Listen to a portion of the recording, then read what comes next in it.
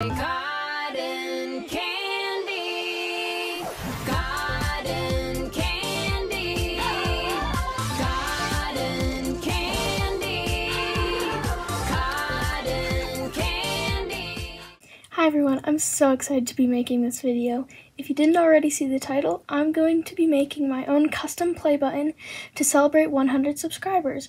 Let's get into it. Alright, so I've got my starting materials to make the base. The YouTube play button is 12 by 10 inches, so we're going to start with that. Alright, so I've got the basic shape done, and now I'm going to cut it out. One eternity later. Okay, so I've got the first piece done, and now I'm going to trace it and make another one.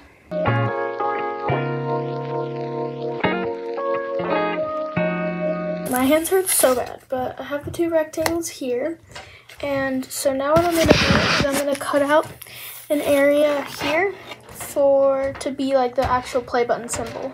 Okay, so I've got it traced out here, and I'm going to go take a break for dinner. So it may or may not be a week later, but I've got all the pieces cut out, and now I'm going to paint it white for the base. Okay, I'm going to paint on the table instead of on the floor, and there we go, all painted. The reason I left this part brown is because I'm going to paint it another color. But up here, I'm going to do a special message. I've got the message written down, and now I'm going to paint it. Transition time.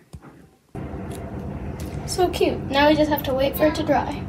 2,000 years later.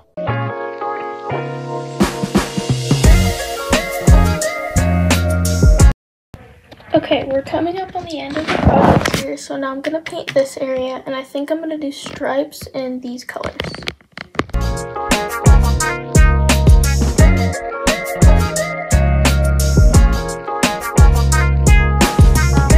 I really like how it turned out, and now the final step is to hot glue everything together.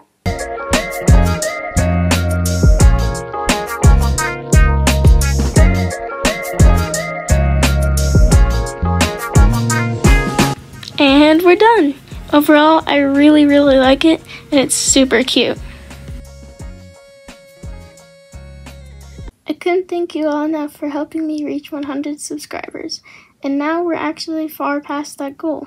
Sorry this video came out so late, haha. But I really like the play button I made, and I'm so grateful for each and every one of you. Goodbye!